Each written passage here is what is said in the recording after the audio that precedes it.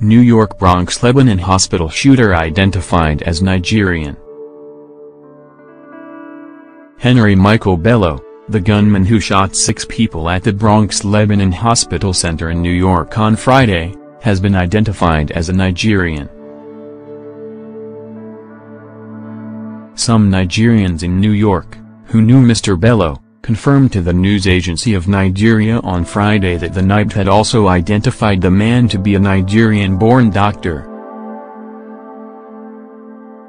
Mr. Bello, 45, shot dead a woman on the 17th floor and injured at least 6 others on the 16th floor, before killing himself, the New York Police Department, NYPD, Commissioner James O'Neill, said. 5 of his victims were seriously injured and fighting for their lives.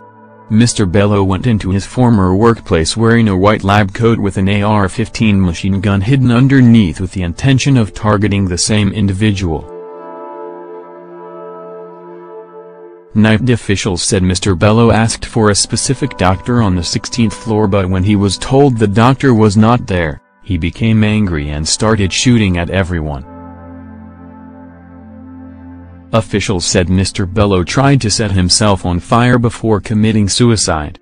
Reports said Mr. Bello, who was hired at the hospital in August 2014 as a house physician, had passed arrests for sex abuse, turnstile jumping, burglary and public urination.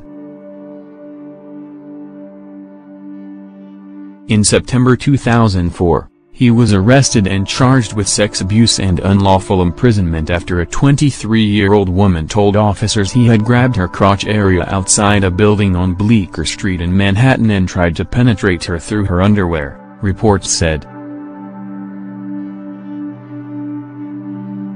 Court records indicated that in September 2004, Mr. Bello pleaded guilty to unlawful imprisonment in the second degree, a misdemeanor, and was sentenced to community service, while the felony sexual abuse charge was dismissed, according to reports.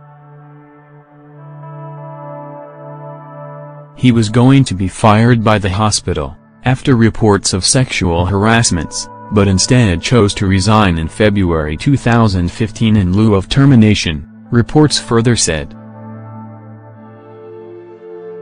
Reports from the New York State Education Department said Mr. Bello had received a limited permit to practice as an international medical graduate in order to gain experience so he could be licensed.